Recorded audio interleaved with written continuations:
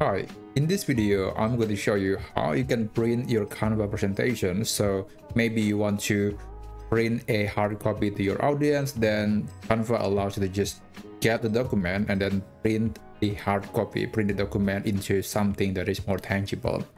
So how to do that? Well, I have this document I have on Canva, and what you need to do is just go to the share button, click download, and then here on the file type, there could be a lot of options. I highly recommend pick PDF printing because this will ensure color accuracy. And also there are some other settings here, and the one that usually the most important is this one. You want to crop, mask, and bleed to make sure that it's going to, the slide's going to appear fully. It's not going to be accidentally cropped by the size of the paper. And you have the option to flatten PDF and include notes, but those are optional. You can include that if you want to. And then you can select the number of pages that you want to print or you want to download in this case. So I'm going to select all of them. And then here, the color profile, you could choose RGB and CMYK. I think RGB is the most popular, but for professional printing, then you might want to choose this option.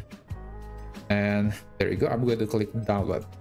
Now, what's going to happen is Canva will generate a high quality PDF document that will be downloaded to your computer. And if you have Adobe Acrobat installed on your computer, it would normally start to open the document right away. So this is the document that we just downloaded from Canva.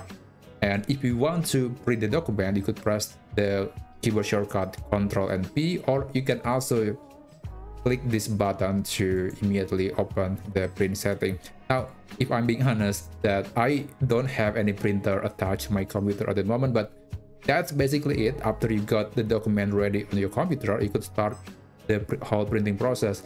The detail is probably not very important, or at least it could be really depend on what you need. You probably have different paper, you have different settings for the color. So I really cannot explain everything here, but if you know what you're doing, I think you should know what setting you are using.